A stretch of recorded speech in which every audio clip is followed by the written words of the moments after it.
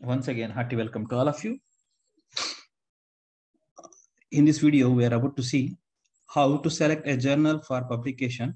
And in this, we are about to see what are the conditions and what are the criterion we have to follow for select a journal and what is the checklist we have to have with us. Very first thing is what is the type of article for the purpose of selection. Now, in the type of article, we have to look for is it article is a what you call a original one, like experimental one, or it is having like experimental as well as theoretical, or it is a case report, or it is a review paper. It is a literature review paper of our work. You have to make a point of that first of all, which type of article it is. Once we mention which type of article it is, then we have to work on the title of the article. Means what is the title of the article, and search for the journals what are based upon this article. Like in the article, we might be having title of the article, we might be having the keywords what are useful for us. Like that, we have to search for. Later, we have to check for the journal metrics and the audience. Here, journal metrics means it could be like its impact factor. It can be like is it indexed in some well-known indexing services like Web of Science, Scopus, PubMed, or any other well-indexed libraries. We have to search for. And audience, what are the target audience for us? Like that, we have to search for our type of article and title of the article. Once we go ahead with this metrics and audience, we finalize this thing. Later, we have to check for the subscription type. Whether it is a subscription type, the journal is like we have to pay the amount, or it is an institutional subscription one or individual subscription one is available there. And also we have to check for either it is an open access. Most of the open access journals, they ask for article processing charges. That's why I mentioned here APC, article processing charges. Once again, in some of the journals, even though ask for article processing charges, here, if we fall under different criteria like poor, economically weak countries, like that, they might have given some criterions here.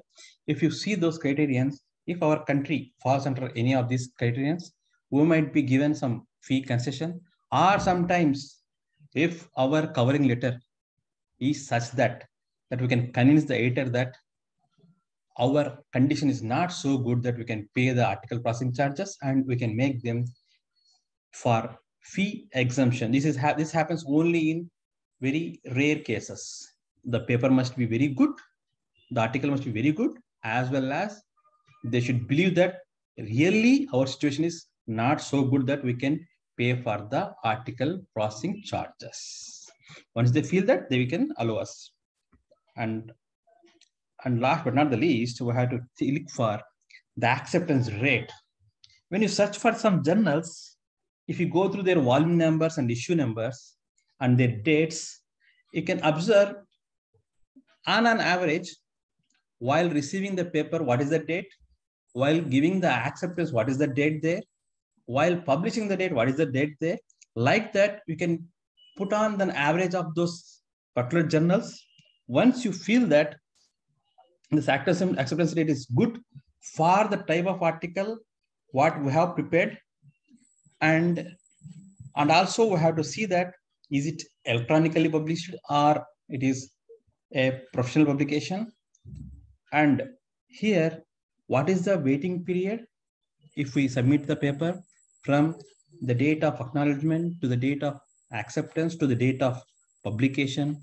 And one more point we have to remember here, what are the different review points they might ask here, like how many times we have to do the revision, how much time it will take from revision to publication. Like that, if you look into some of the journals, we will find these points.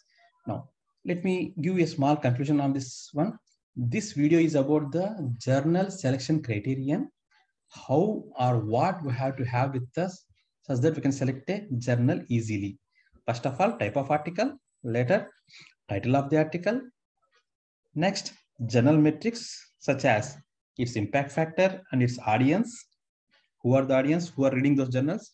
Next, either it is open access or subscription one, either individual or institutional one. And the last but not least is the acceptance rate. How much rate they are accepting the papers, and what is its publication time. Here publication time represents from the date of submission to the date of acceptance to the date of revision to the date of final publication, how much time they are taking.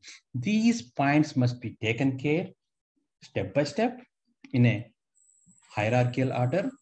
Then we have to go for searching for some peer-reviewed journals with the help of our supervisor or with the help of the research guidance at the university level, or sometimes we can take the experts' help also. This is how, in simple 5 steps, you can go for selecting a journal depending upon these factors. I hope this video has helped you to gain some knowledge regarding journal selection criteria. If there are any mistakes from our side, please do give us suggestions, do provide us your own recommendations, and also try to watch, like, and share our videos. If you like them, kindly subscribe our channel and encourage us for making more such videos of research and academic activities and also scientifically advanced topics. Thank you, all of you.